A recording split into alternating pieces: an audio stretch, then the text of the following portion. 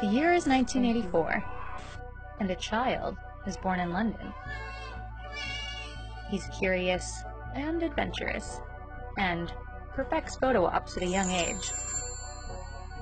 Harry was a very mischievous little child, a very spirited, happy child.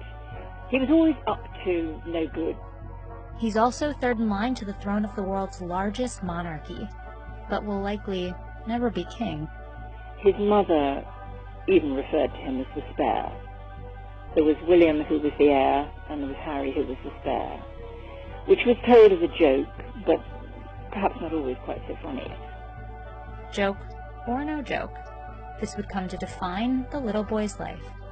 But for now, he lives as normally as he can, until his world turns upside down.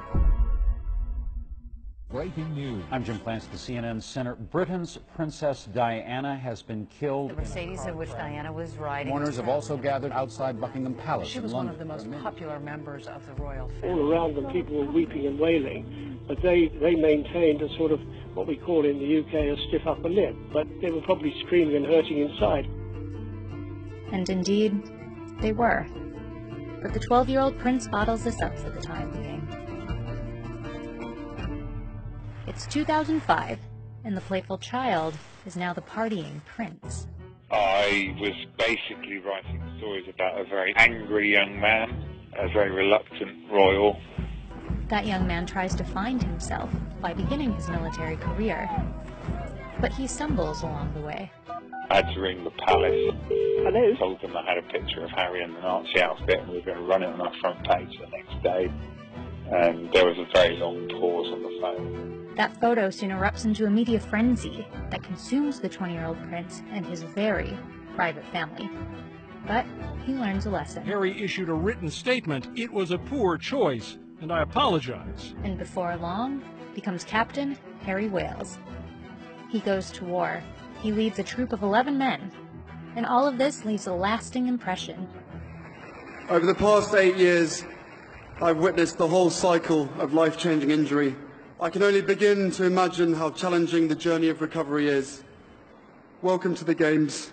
Welcome to Invictus.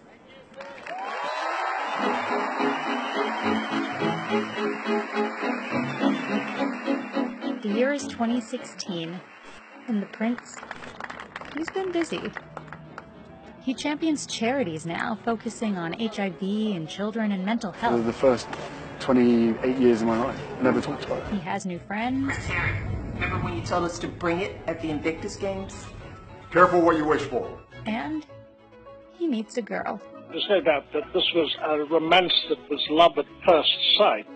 His Royal Highness has had other love interests in the past, but this one's different. He's met a soulmate. She will have to rein in a little bit because what she was able to do stateside as a single person, she won't be able to do as a member of the royal family. But she's got a good teacher. Harry's a good teacher. Harry's a good man. He'll be all right. He'll be a good husband. He'll be a good father. And he'll continue being a credit to the United Kingdom.